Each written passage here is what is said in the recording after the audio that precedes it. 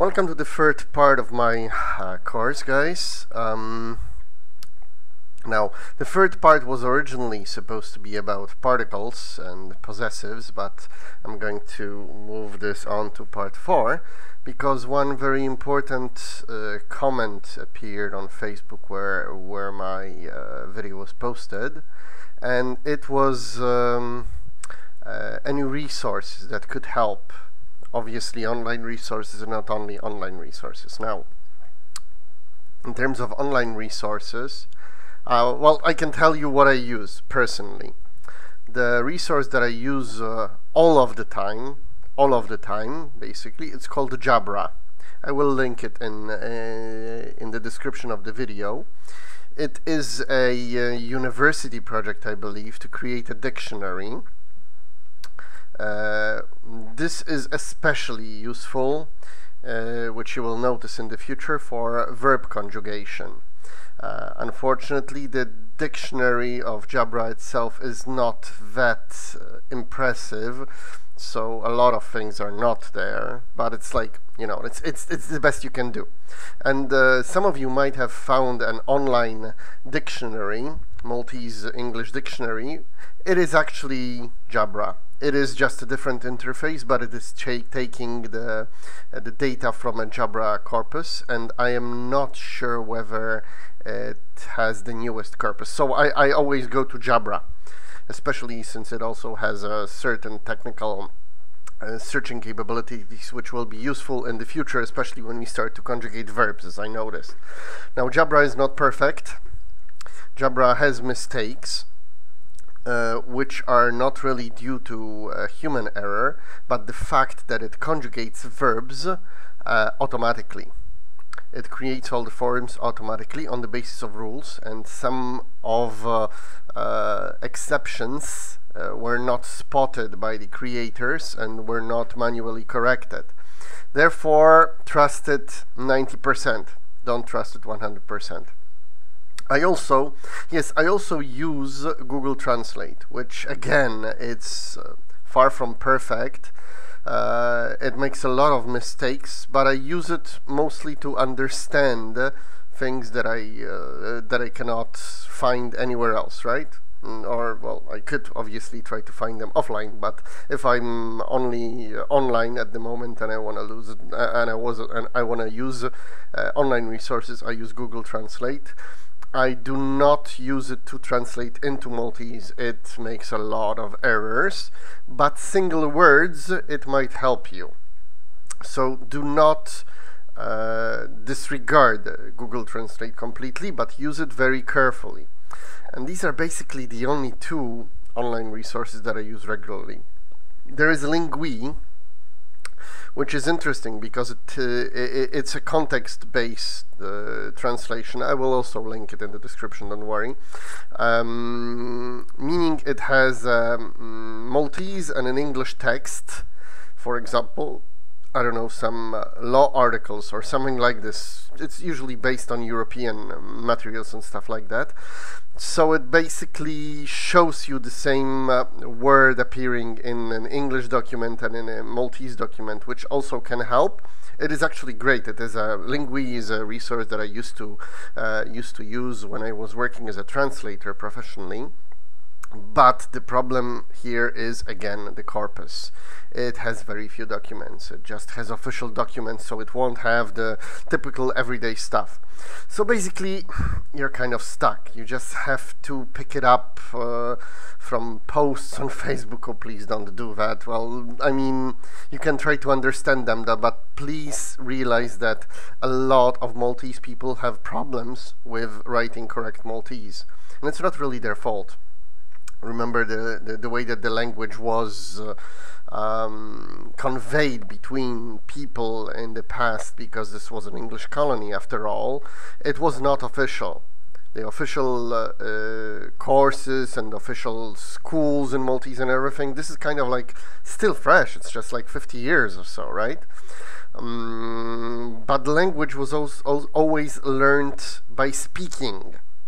And some of the writing rules are still like changing and solidifying right now. So So please be aware of this, and be aware that a lot of Maltese people do not install Maltese keyboards. Therefore, they write without the tikka, without the dot above. A friend of mine suggested what the correct name for this is. Or without the bar across H and stuff like this. So basically you have to be very careful about this. Now, for books which I can recommend, there is a series of books, the green books. It's like that's the Bible for foreigners for learning Maltese. I'll try to link the name of it because I don't have those books right now. I actually lent them to a friend who's also learning Maltese, and she's not as advanced as me. These are 3 books. One is about like common words in Maltese, one is more about grammar, one is about practical aspects. It's a good resource, but honestly I didn't use it much. I used mostly materials from my course. However, there are 3 books which I can recommend, and these are, first of all, the dictionary. This was recommended to me by my teacher. I think there are a lot of good dictionaries, but this one I can personally recommend. I'm using it. So this is the one, right, by Joseph Aquilina. There is also a major copy, I think, of several tomes, big tomes of this, very expensive, but this is the concise version. And so I decided to go for the concise versions first. Maybe in the future I'll get the big one. And the books which I love the most, however, I'm a bit of a grammar freak, okay?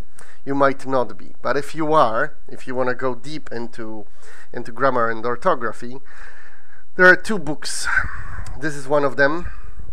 This is the one about orthography. It's smaller.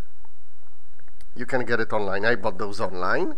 And the second one, this one is about grammar, and this is the one that I would say is more important. If you can afford just one of them, start with the red one. But both of them complement one another, so I recommend getting both of them.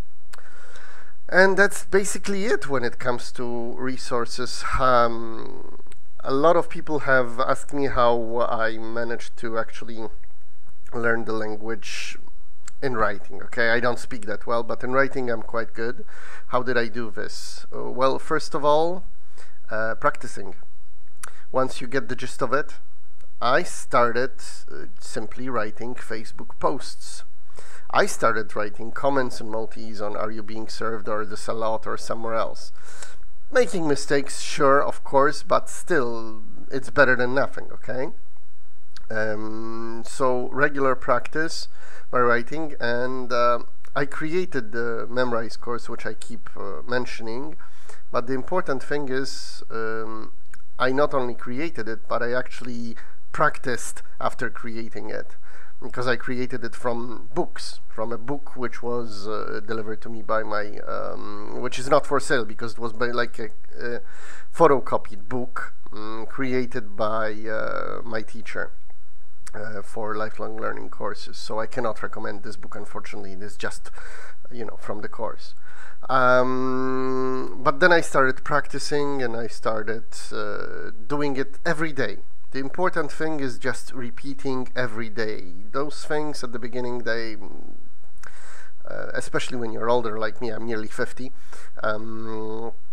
it is a bit harder to remember new things, but if you keep repeating every day, just a little bit even, you will be surprised how much stuff actually sticks in your head with time. So repeat, memorize. As soon as you can, start writing even the simplest sentences. Participate, just get into it, feel it, and that will help you more, I think, that any good book or anything like this. Obviously, this is me. You might have a different preference when it comes to learning, but this is what I personally found to be very useful, and this is what I can recommend to you. Thank you very much. And in the next part, I'll be back talking about grammar. Thanks.